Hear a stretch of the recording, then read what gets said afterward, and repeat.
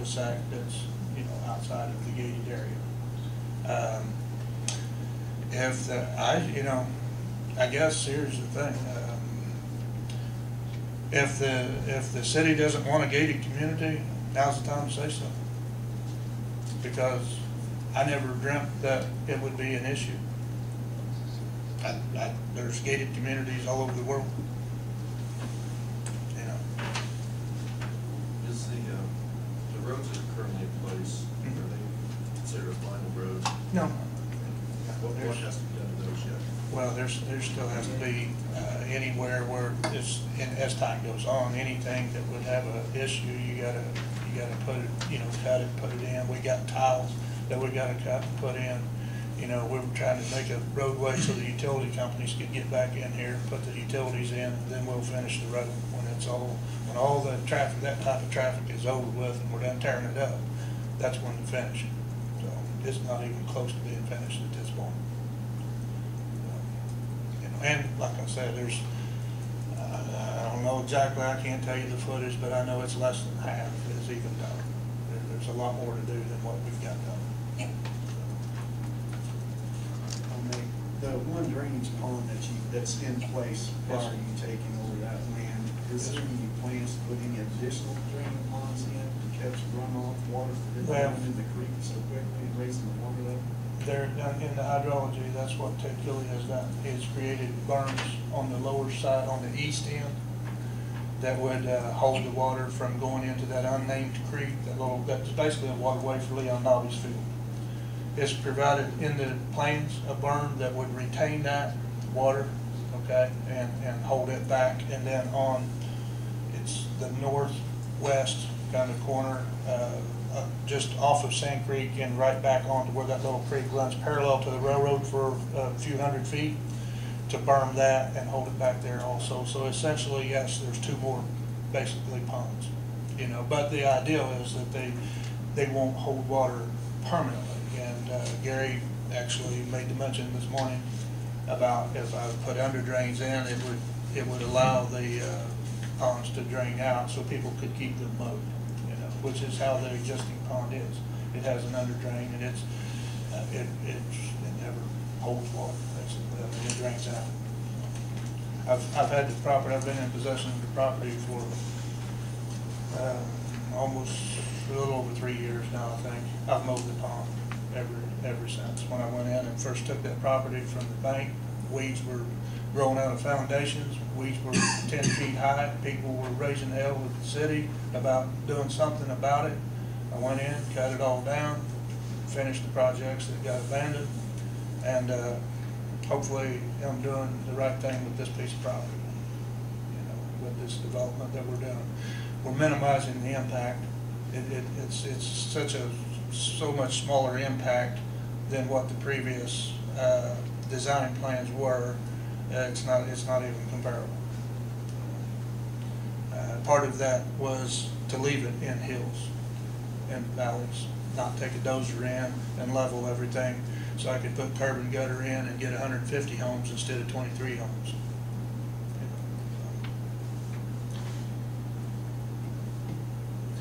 I can definitely say that I'm not against your development. The road is my main concern, because driving on it every day and seeing how long it's going to last and what the durability it's going to be and how it's going to hold up for people that do reside there. That's my main concern. So what would you like me to do? Well, my suggestion would be that the city would require you to put in like curb, you know, I mean flat curb, you know, not drain curbs, but flat curb. something of that nature. If that would help, I mean, Gary would know more about that than I would. An engineer, somebody, and holding the asphalt in place, you know, if that would make a difference, he might know the answer to that. I don't. Well, it definitely would. I can tell you. I mean, Gary knows as well that, and there are some. I've told you everything else I've looked up. There are other communities that do put flat curbs in. It's not a curb, but it's a border to the asphalt because of what you're talking about. It allows the edges not to get raveled. You know, so. Would I be against it? I don't want to, but if that would be a concession to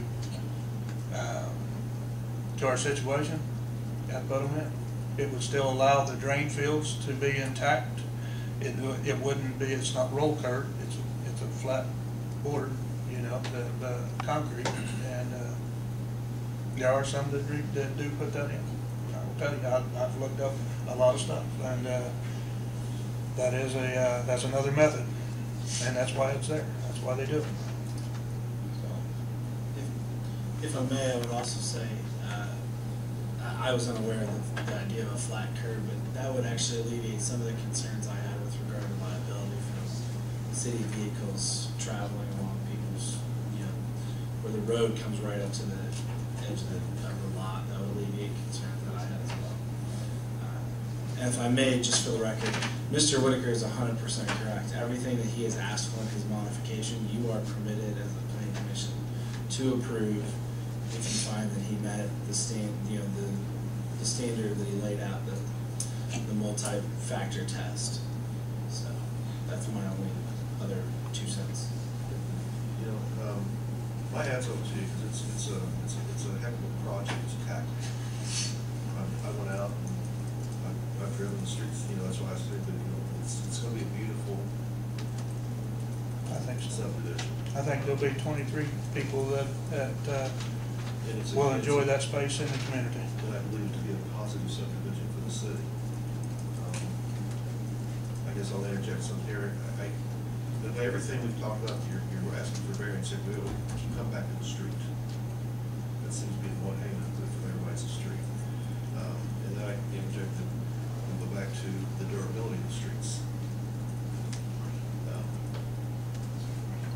Is the curb and guttering the issue, or is the fact that we don't know if the streets would be properly put in, so that 10 years from now, 15 years from now, they would hold up to the traffic that would be on, which that can be proven with course analysis. Well, you can't, the curb, the rollback curb or a chairback curb, you can't do that without building pipes and putting pipes and ponds in. So then that does away with all your absorption field of what we're trying to accomplish with the natural drainage and the way. As far as durability, I can't tell you that it's not, because if you do a flat, if you do a flat border, concrete border at the border of the asphalt, at the edge of the asphalt, yes, it's going to be more durable because you're not rattling the edge of the asphalt. Bottom line. I'm not going to stand up here and tell you any different because I know better, and anybody that knows what the hell they're talking about knows better. So,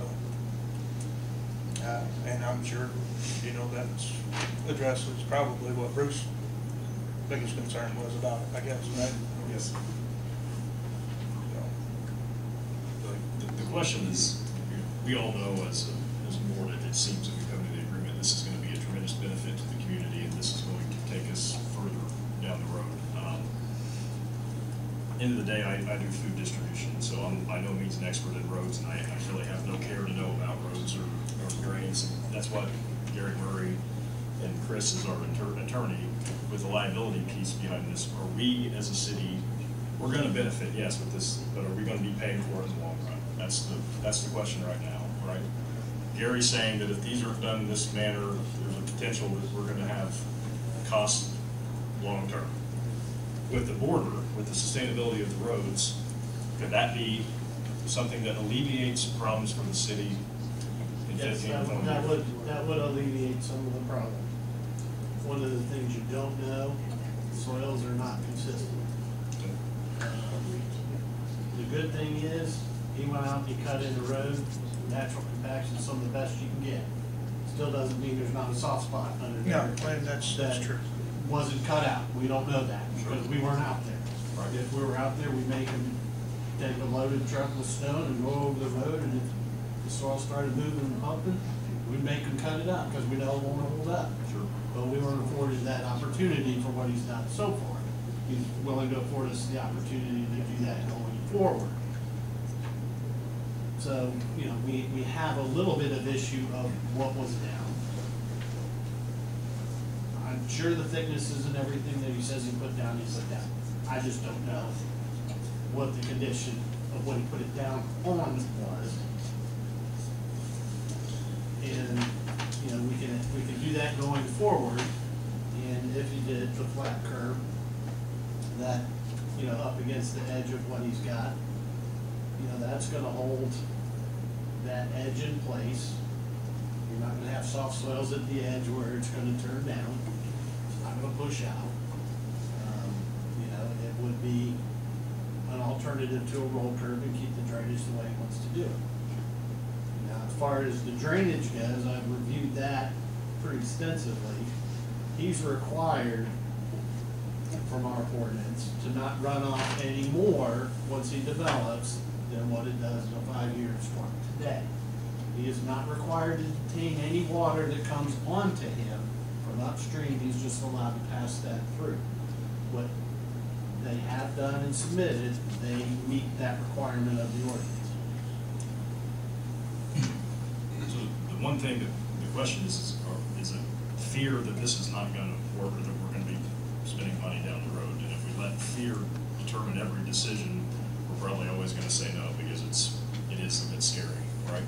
At the same time, the improvement in what is going to happen with the community, does that outweigh what the fear is?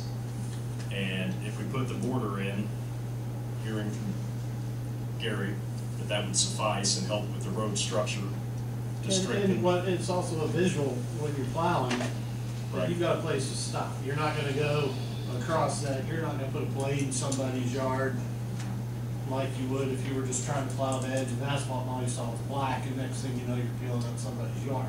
Yeah, you got it. Because you've got that visual screen there.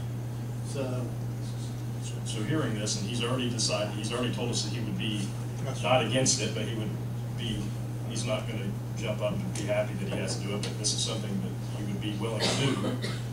Yeah. I see no problem with approving this plat with those modifications and the modifications that Mr. Whitaker has provided, and I'm excited for what the future holds with that development. That's my opinion.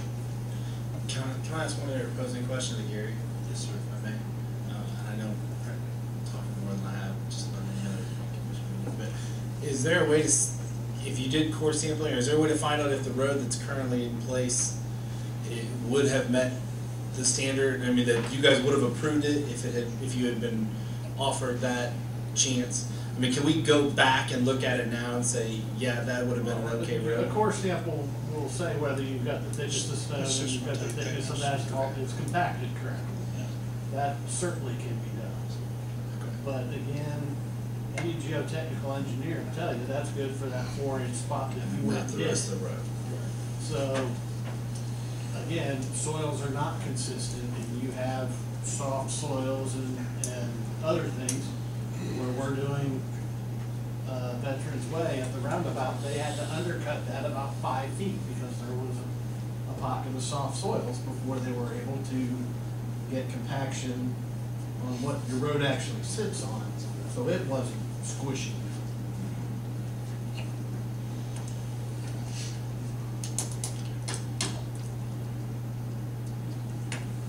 Isn't also, Gary, the intent of the fact that you don't accept the road until a year after the dedication,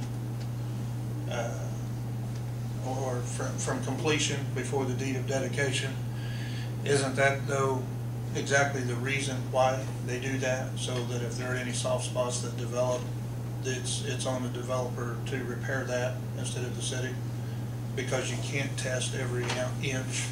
Even when you're out there looking at it, I've put in a lot of subdivisions, and not one time has there been a city engineer or a city plan director on site the whole time. Never. They come out and they've checked with a loaded triaxle and see what it looks like, and that's what was done. And then we went from there. And if there was any thing that had to be fixed, we fixed it before the deed of dedication. Milestone paved this, Milestone graded, Milestone, or part of the grading. Milestone did the compaction on stone. You know, they put roads in every day. I mean, it's not like I don't have a paver myself. If I did, I'd probably done it, but I don't, so.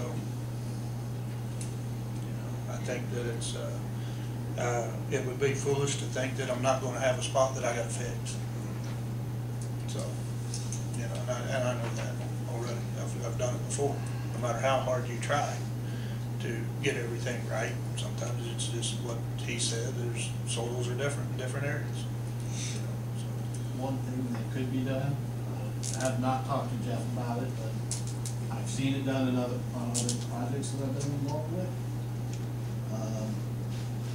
He may be willing to hold his performance bond for 2 years instead of a year.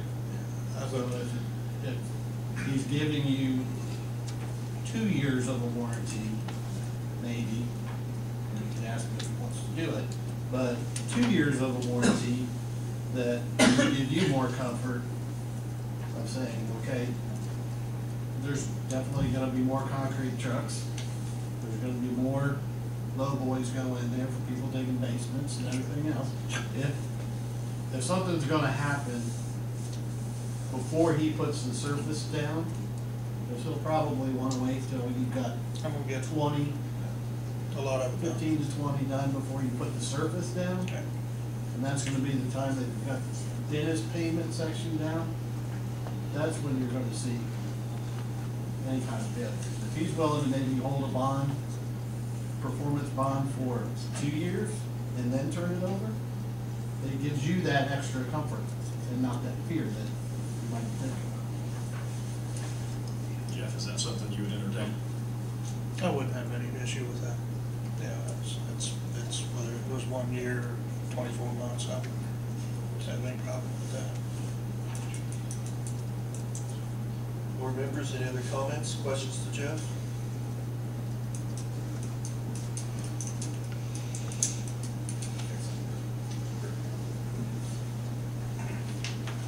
I'm still chomping at the bit here. You know, Jeff has said, you know, what has happened in the past, and he's right.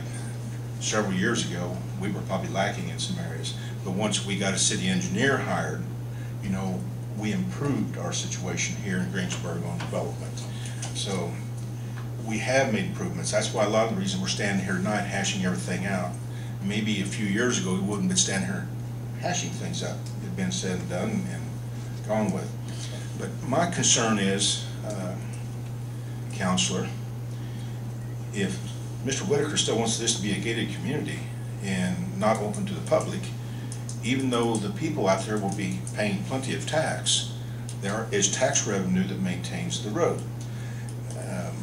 The city doesn't get for MVH to maintain the roads, snow removal and everything. We don't get all that money. We get a very small portion of it to maintain the roads. So we have to include everybody's tax money in Greensburg. So when we include everybody's tax money for the maintenance and snow removal and everything else, the streets and roads in the city of Greensburg, can we deny any citizen, any taxpayer of the use of those streets? You know, that's a question. And the next thing is, without it being private, a gated community, are we held in liability for such things as the 300-degree radiuses at 30 miles an hour for a right or left-hand turn? You know, what liability do we have? We want to make this work. Like you said, Commission President Kevin, we'd like to have this in our community. It would be quite an asset to our community. We want to work with the developer, but what can we do without putting ourselves liable for different things, not following our own ordinances? And like the counselor said, you can waive those requirements. How much liability do you want to put on the backs of the city? And like I said before, let's try to make this work, but not put the residents of Greensburg in any kind of jeopardy. If it's going to be a private gated community, so be it. You know, if you want to give those waivers, it's the housing association's liability then. But just something to think about. But that is a concern of mine. If we're going to spend tax dollars, can we limit, restrict public use of those streets to just drive out around there just to gaze and see what's being built. They're gonna be nice homes, they're gonna be something to see, nice topography, country setting. You know, I'd love to have a home out there, but do what you can, guys. I will admit, I do not know the answer to that question as to whether or not you can. I don't believe there's anything in our local ordinance that says that. I think you're right. I don't think there is a local ordinance that addresses a gated community. So that means you would be referring to state statutory schemes, and generally speaking, state statutory schemes in this area are going to say refer to your local ordinance. So I don't. So I cannot answer that question, Mayor. As I sit here now, I cannot tell you for sure if you will be permitted to deny access to a citizen or a taxpayer to a gated community if it's on a public road. My gut tells me that the answer is probably yes. If you approve of the plat and it's a gated community and you know that that's what the subdivision is, my guess is you can. But I don't want to give you that opinion without. I wouldn't want to give you that opinion without answering, without actually doing research. And I will say I have not answered that question, or I've not looked at that question. As to whether or not we are increasing our exposure to liability, certainly. I mean, yes, you are. Anytime the city does anything that involves design or implementation of a design, you're exposing yourself to liability. Anytime you deviate from what was your normal standard design function, standards, you are increasing your exposure to liability. Does that mean you shouldn't do it? That's entirely up to you guys. I mean, I've said it before to this commission, I'll say it again. I mean, I can sue a ham sandwich if you want me to. So can I tell you that there's a way to create a subdivision that can't possibly be sued? No.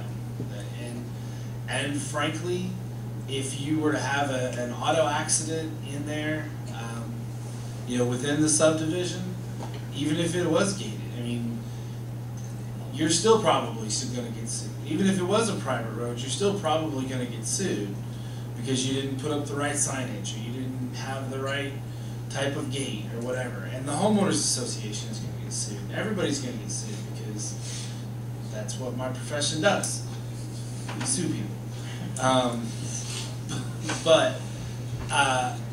So to answer to the mayor's question, yes, you will increase your liability exposure. How much? I don't know. Whether or not you can create a way around it, I don't know. I will say that the things that we've been addressing with Mr. Whitaker tonight, the things he has agreed to do, the increase, of his performance bond, the addition of the flat curb, those types of things, I think, are going to help. But certainly, if you deviate from your design standards, you are increasing your liability exposure. Well, it's getting late and everybody wants to go, I'm certain of that. So the only thing I'm going to say to that comment, or comments by the mayor, is you changed your liability when you allowed 300-foot radiuses and 30-mile-an-hour curves. You brought traffic up to a higher speed than what was ever allowed in residential subdivisions prior to that. It was 20 mile an hour. My suggestion is a 20-mile-an-hour speed limit on this road, this entire subdivision. I would rather see people slow down, not speed up with highway performance curves, radiuses. I think they should go slower. So, there's that.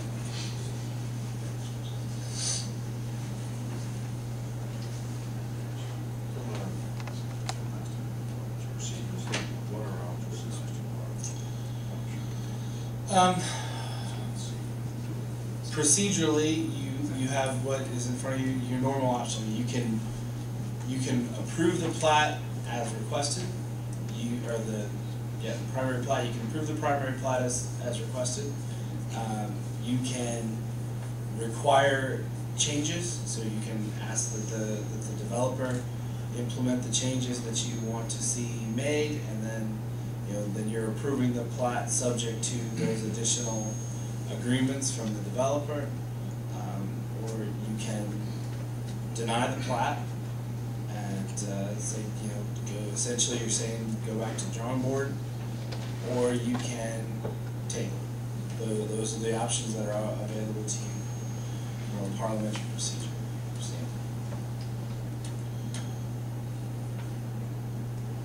I'm gonna make a motion that we approve this based on, we do core samples to the road that has already been constructed, that Jeff put a flat curb on that area, that the city then takes over and inspects the roadway that is constructed from here on, and that he increases his performance bond from 1 year to 2 years.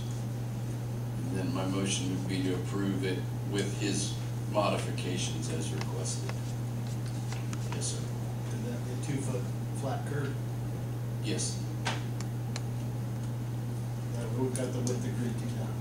We're not gonna talk about later. And the core sampling is at the developer's expense. Yes, the core sampling would be at their expense, yes. I do have one other thing, Roy, 'cause I'm not sure you guys know this as far as on the plat. There are 2 cul-de-sacs that are curb and gutter, that are tied to what is existing on Jack's Way. So that won't be flat. That is just like the rest of it. I just want to make sure you guys Right, know that. and that, those With the two. exception of the 2 cul-de-sacs. Right, this would be with the exception of the 2 cul-de-sacs. Second. I have a motion, I have a second.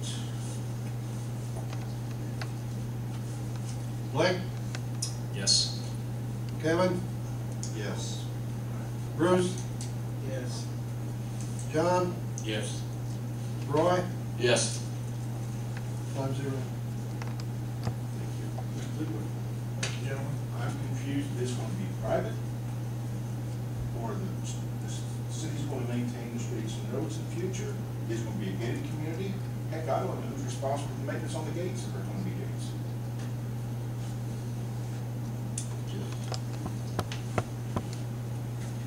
The gates, the fencing that we were putting in around the roadways and any landscaping that is all to be maintained and done by the homeowners association. That was never intended to be part of what the city's responsibility would be. So that wasn't part of it. And my motion was made on the assumption that the city would be responsible for the streets if those things that I brought up in the motion were met. The core samples were okay, that he put the 2-foot flat curb in, the 2-year performance bond was done. And we would maintain the streets. I have no objection, if it's legal, if you could research that for us, to it being a gated community. Now, if we have to allow, because city money's being used to maintain the streets, if we have to allow access, we have to allow it. There's nothing we can do about it. But my idea would be to go ahead and let it be gated for right now, unless you tell me otherwise. Okay, that's fine, I can certainly come with that answer. But that was my understanding of what you had motioned. Was that your, That the was understanding my what your second was? And if I could, just as a point of information for the record to reflect, all of the aye votes, was that your understanding of the motion as well? Yes. Then I'll get you an answer on that gated community thing. That's an interesting one. Okay, so we're all in agreement. Now, we had one. It's getting late. Thank you, guys. Thank you. Jeff. What's this guy here?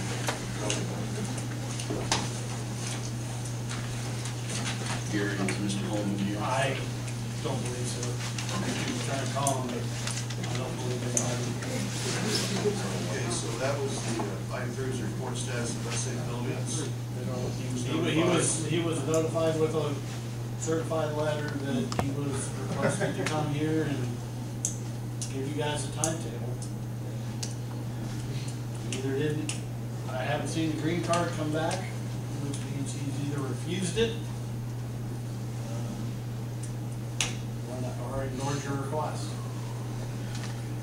Gary, on the minutes, you've got here that he requested to appear for an accessory building located. Is he gonna want a new building? No, he's got an unsafe buildings garage. He's at, first northeast corner, First Right. East. But I thought maybe he wanted to apply for an accessory building. No, he's got an Okay. accessory building with a roof that's falling in. I know Yeah, it's small. And it was on the unsafe building list, and again, here we go, what do we do? Do we want to start fining, we had decided last meeting to give him another chance, notify him again, to come up here before the board, and He's chose to ignore that. he's chosen to ignore again, so I Yes. Go ahead. Gary, when you went out, or did you go out and check out the building itself? Yeah. Is the building worth saving, or is it salvageable, or is it just? It's salvageable, it's just the decking for the roof. The rafters and trusses look fine. So it could be repaired. It could be repaired easily. But it's only gonna continue to deteriorate in the spring with the hole in it and the rain running into it. Then the decking is, the rafters and joists are not gonna be safe. Anybody that's had a water leak is gonna say. My idea is we pursue notifying him that he's being fined. I can send him a And that's notification. my idea, I that don't is- know what the rest of you think. Yeah, I can certainly send him a notification that indicates that we're, implementing the fine, that it can be reported against his property, and the other things that we can do with unsafe building, including entering onto his property to have it removed at his cost. And see if that lights a fire under him. Something to add to on That might have to be I'm served, because the mail's not working. Right, well, we have had to do that in the past with other residents, and the way I did that is had someone from my office actually physically go serve the papers, or we can ask one of the police officers to physically serve that letter.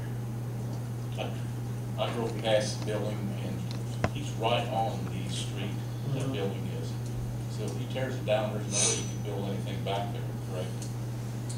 Not to meet the setback.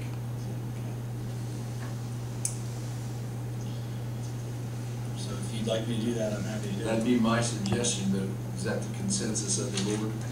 I agree. Bruce? Yes. Yes. Can I ask, You want for a motion? I'll make a motion that we allow Chris to do that. No second. Call for a roll call. John, roll call, please. Not a roll call, but a voice vote. Voice vote. Blake, Yes. Kevin, Yes. Bruce? Yes. John? Yes. Roy? Yes. Happy to do it. All right. Item 4, other items of interest from planning commission members.